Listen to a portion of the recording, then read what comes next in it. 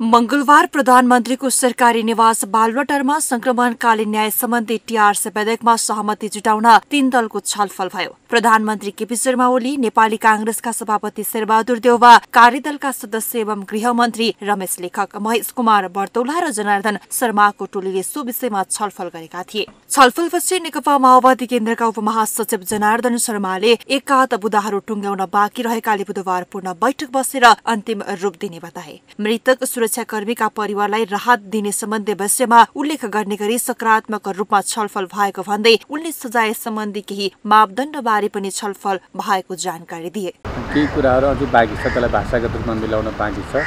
आज विशेष गरी हामीले सुरक्षाकर्मीका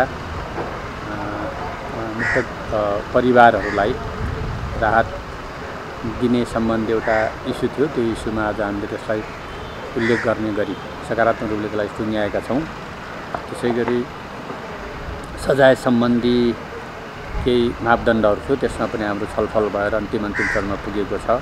कार्यदलका सदस्य एवं सत्तापक्षका प्रमुख सचेतक महेश कुमार बर्तौलाले संक्रमणकालीन न्यायलाई प्रभावकारी ढंगबाट पीडितलाई केन्द्रमा राखेर टुङ्ग्याउने बताए। उनले संक्रमणकालीन न्याय सहमतिबाट नै टुङ्गो लगाउने र सो अनुसारको वातावरण बन्दै गएको बताए। सहमतिको करिब 70% नजिक पुगेको उल्लेख गर्दै अब 1 वा 2वटा कार्यदलको बैठक बसेर टुङ्ग्याउने दावी गरे। करिब हामी 70% सहमतिको नजिक 4वटा गाँठो परेका विषयहरू टुङ्गो लगाउनका लागि हामी यो तहमा पुगेका छौँ। मेरो विचारमा भोलि फेरि हामी 3 जनाको संयन्त्रको बैठक बस्छौँ।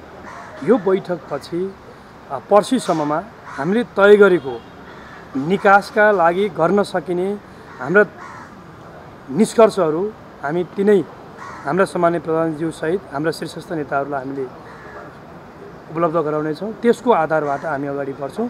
यसर्थमा आजको बैठक भनेको विशुद्ध टीआरसीसँग जोडिएको संसदमा विचाराधीन विधेयकलाई चाँडो निष्कर्षमा पुर्याउनका लागि गर्नुपर्ने कामका सन्दर्भमा केन्द्रित थियो। संसदको कानून समितिको उपसमितिले तयार पारेको मस्यौदामा मानव अधिकारको गम्भीर उल्लङ्घनमा समावेश गरिएको स्वेच्छाचारी रूपमा क्रूरतापूर्वक गरिएको हत्या, दोहोरो भिडन्त बाहेक गरिएको हत्या मध्ये कुनलाई समावेश गर्ने भन्ने विषय र सशस्त्र द्वन्द्वका क्रममा जोडिएका र प्रभावित भएका व्यक्तिहरूलाई कसरी सम्बोधन गर्ने भन्ने विषयमा सहमति जुट्न सकेको छैन। मानव अधिकारको उल्लङ्घनको घटनामा मेलमिलापको लागि पीडितको स्वतन्त्र सहमति नभए के गर्ने भन्ने विषय र घटी सजायका सम्बन्धमा आधार कारण खुलाएर सजाय कम गर्न सकिने व्यवस्था गर्ने वा प्रतिशत नै तोकेर जाने भन्ने विषयबारे दलहरूबीच मतभेद छ।